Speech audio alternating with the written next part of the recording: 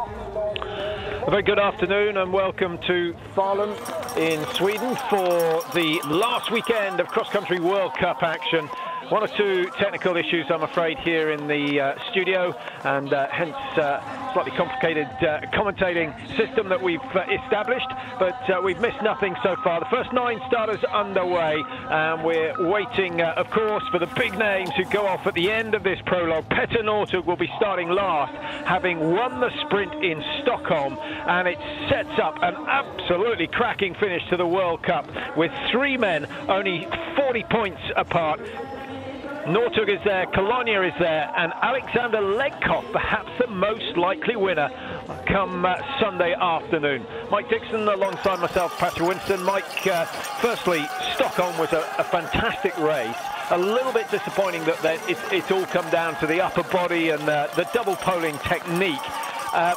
But it's really set up the perfect finale for the cross-country season. I do like, Patrick, the way that the final 4 days of racing for the season, it's a, as you say, a classic, although it was mostly double poling. And then today we've got the freestyle and a very short, not a sprint, it's an endurance race, but it's testing the athletes. And of course tomorrow the 10-kilometre mass start classic, and then the pursuit finally on Sunday. So a fantastic blend for the end of the season. And my word, this is fast from Clara. He showed his worth at the World Championships. In fact, the Italian relay team only 0.2 of a second off a medal there. So at 3.3 kilometres, Clara with a good run. Just looking at the winning time from last year, 8:16 for this distance, but the course has been changed due to the snow conditions here in the southwest of Sweden. Looks beautifully sunny. In fact, the temperature now starting to drop just after 5 o'clock local time here in Sweden. Got up well above zero in the bright sunshine earlier on today. Here comes Lukas Bauer, the winner of the overall World Cup back in 2008. Through the checkpoint, 4.7 seconds outside. Now, it is possible to make up that sort of a margin, but it will all depend on how fresh Lukas is at the start of the downhill. Here Darlan, who joined the World Cup Tour with great expectations on his shoulders, and largely because of his ability to climb hills. And of course, Patrick Darlan, the 50-kilometre on Sunday, he did a huge amount of the hard work to assist his teammate Petter Northug over some well, as Northug was fading over some 15-20 kilometres, and Darlan, for me, it looks like he's still suffering from that Saturday race. I know that hill, it's tough, it's a severe climb, and then you get this nice descent into the stadium area. Narus pushing well, technically good in the freestyle. Don't think he's going to trouble Clara's time. In fact, I think he is slightly up on Clara's time last time we looked, so maybe a new lead time as he comes in. Well, we get a split time at about 3:07. That's the fastest at the moment. Michael Sumpy of Canada has produced the fastest intermediate time. It sounds to me as though that's someone who's gone out with 110% effort on the uphill and will just try and survive on the way down. There's a lot of time to be lost on the downhills as well as the ups, so its pacing is all important. Turyshev goes through in a respectable 3:11 for Russia, and the Russians today hoping that Legkov can do something special. Legkov starts relatively early. He starts number 28 today. Will be just a few minutes behind Marcus Hellner, who's expected to do something pretty good. And of course, Dario Colonia, having mucked up in the sprint in Stockholm, starts number 37. Jespersen through the 1.2. Now it's about the long work back down into the stadium. Lukas Bauer on the finish of his run. 5:22. 5:31 the time he's after. It's going to be close, but I think Lukas Bauer might be just outside, a couple of seconds adrift, and Roland Clara remains the fastest so far.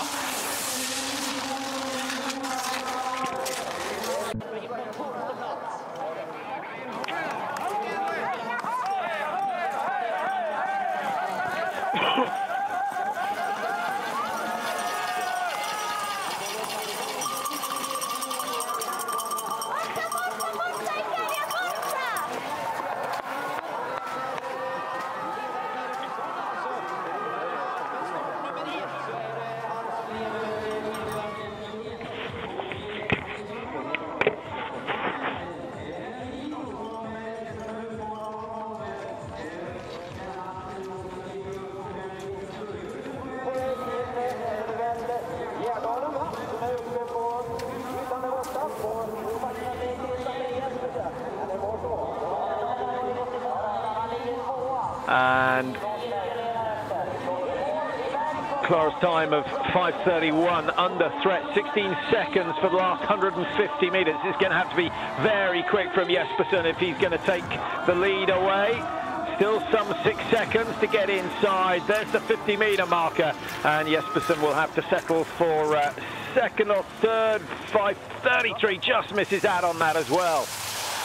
Norway starting to pedal the top positions, but still Italy there. Now the Italians will love being part of it, but the one man that's like to see on top of the order is, of course, Di Centa, who's perhaps the most experienced man out there today with some 223 World Cups to his name. Pellegrino, who's also had some good runs this season. 5:28, he's just outside as well, but my goodness, it's tight here, and not a lot of time being won and lost as far as this mini tour is concerned.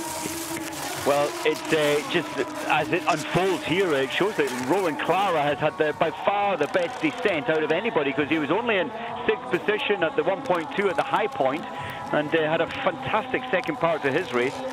And it's a course that really is massively about the speed and the power of climbing, and then really this technical section down to the finish line is Hofer. The Italians certainly showing that their skis are running well today. Hofer was in 5th place at the halfway marker.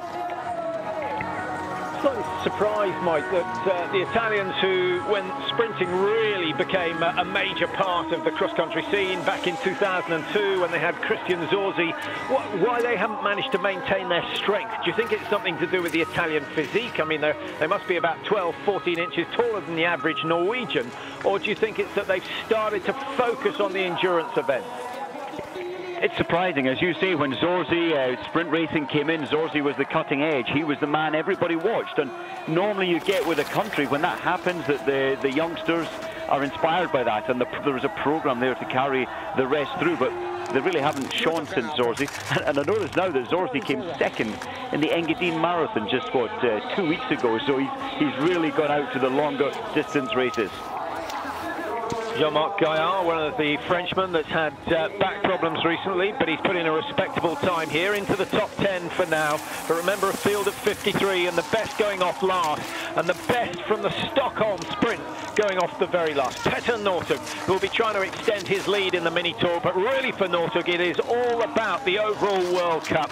And well, it's such a fantastic situation that we have at the top. 3 men could take the title this year. I think down in 4th place, Polteranen, he's over 300 points behind, and we have 300 points left to take. 50 today, 50 tomorrow, and then the winner of the mini tour here in Falun will pick up a whopping 200 World Cup points, which could sway it. And Mike, where's your money? Are you on Colonia, of course, who's missed a steady Eddie when it comes to the tour races? Are you going for the fresh-faced Legkoff to take the overall World Cup win, or will it be Petter Northug who leads at the moment? This is the man who's certainly going to win the distance World Cup. Yeah, it's never been tighter at all, Patrick. And Legkoff, I'm so pleased for the Russians, for Legkoff. But yeah, you mentioned 34 points. He's behind Northug right now. Colonia 43, and Colonia's just such a steady, progressive athlete. He won't be flustered that he's looking slightly out of it at the moment, but I'm quite sure he'll come back. Heikkinen, he's had a terrible season by his high standards, but he's having a flying race today. Set the fastest time at the high point on the mountain. So Heikkinen coming into his final stages. Hellner 4.9 off. That's a bad indication to be about 5 seconds off at this stage. It's going to be a tough journey for him to the finish line. Heikkinen into the final 150 meters. He's tying up badly.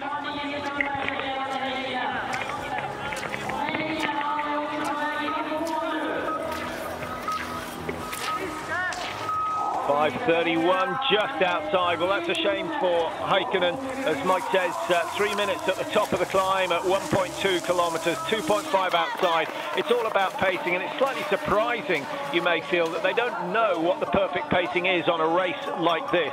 However, they race this prologue distance maybe once or twice a season, and that's why they find it so difficult to come to terms with it. Big tumble from Matti Heikkinen. Won't affect his time.